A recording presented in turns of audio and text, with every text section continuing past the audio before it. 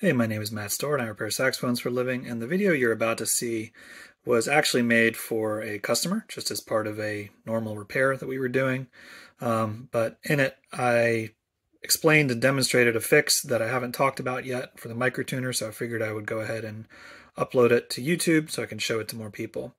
Incidentally, this is the inner slide of a microtuner and a Conn C melody that I'm in the middle of working on. You can see it's got some problems on the end there.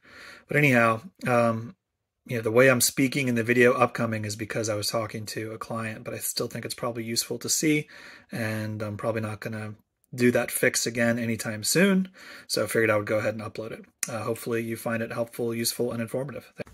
Hey Dave, so been doing a bunch of messing around and looking around and thinking, because your problem is not the usual problem.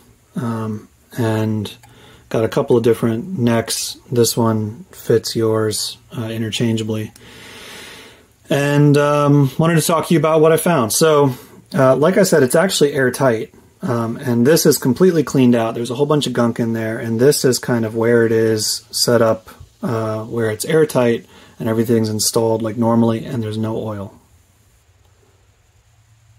So a little tiny bit of up and down. There's a good bit of back and forth, like in and out. This is pretty loose, but it does stay in place. But the threads on that, on the barrel here, are just loose, and that's all there is to it. But the more you screw it in, kind of the less bad it is. When it's like hanging off the end, it's pretty bad. But again, as far as it actually being airtight, it is airtight this whole time. Now, this problem here, what's happening there is that there's a retaining ring, this, that holds this in place. And there's a little lock screw here. And where's the hole? Where'd it move to?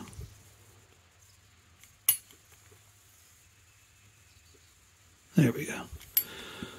There's the hole. Oops, it moved again. It's pretty loose. So without the lock screw in, that retaining ring moves.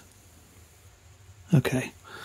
There is the hole for the lock screw. Now, when that's in place, this is the movement that we get, right? If we screw this in just a little bit farther, too far, and it doesn't rotate, but just far enough, and it still rotates, but much, much tighter, right? Now, if we screw that back in the correct attitude, nothing else changed. Let's make sure that that's screwed all the way in. That didn't unscrew itself at all. Did unscrew itself a bit. Okay, so it's real tight now, and then I back off just a little bit so that things can still move. Like, if I hold this, so this part is actually pretty tight. The only thing that's still loose is these threads. And also, this barely moves. I mean, a tiny, tiny bit, but they all do, right? Here's one. That moves. This moves a little tiny bit.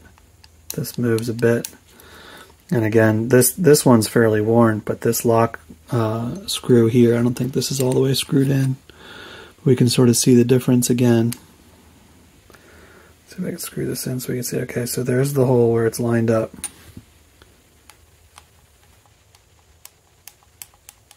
And there's the motion. Now, a lot of times on these old retaining rings, you'll see a second screw hole.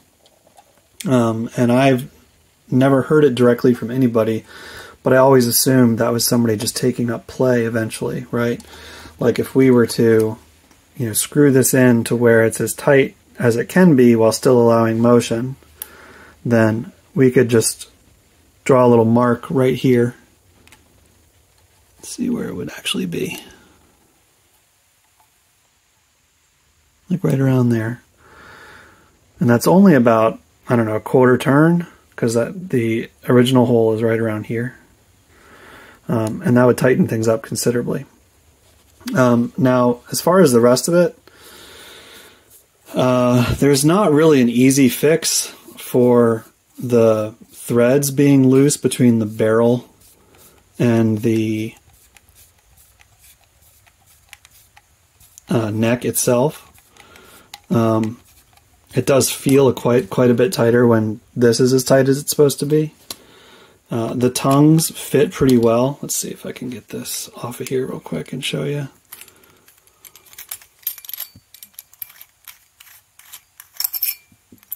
So there's the retaining ring, right? There's the original hole. I think it's just a 0.80 or maybe 172 hole. Just put another one like right here, and that way it would screw all the way in, and this would be held back against that rim there, right? And it still moves, because this needs to stay in place while this turns, right? But there'd be a lot less of the back and forth, and I think that's the majority of what you were feeling. And as far as the correct attitude for this to be, that's like this. And this is airtight right now. Now, without anything else on it, let's see if I can steady it so that you can see. There's a little bit of up and down, but not so bad. When it came in, it was this way, which is a lot more. So it was actually, I know some of you told me like you guys put it in the way that was less wobbly, but it was way more wobbly in the way it came in, and it also wasn't airtight. This is the way it's supposed to be. So I think in general, the problem is different than we thought, not as bad as we thought, and I can get you 90% of the way there with a very simple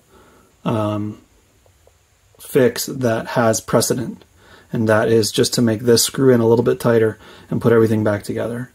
We could spend a lot of money and time trying to build up these threads with plating either on the inside here or here, but I don't personally think that that's a good use of your time and money.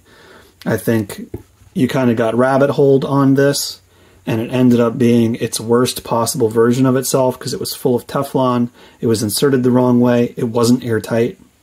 This is actually a very simple fix, I think. I don't think this is in nearly as bad a shape as you thought. A tiny bit of wobble, the way this mechanism works, it's just how it is. If you're putting so much pressure on the mouthpiece while you're playing, the differential between your hands and your mouth, that it's like wobbling around enough to bother you, then that would be uncommon.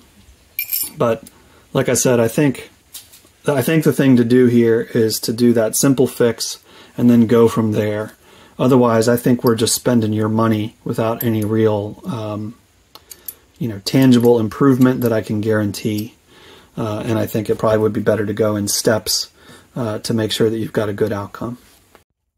All right, so here we are after cleaning everything out, doing a new hole in a new place on the retaining ring, and putting everything back together with proper grease.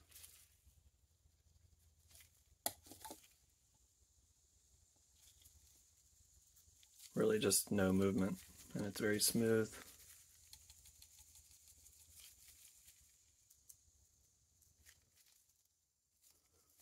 So yeah, I think you're good to go, man.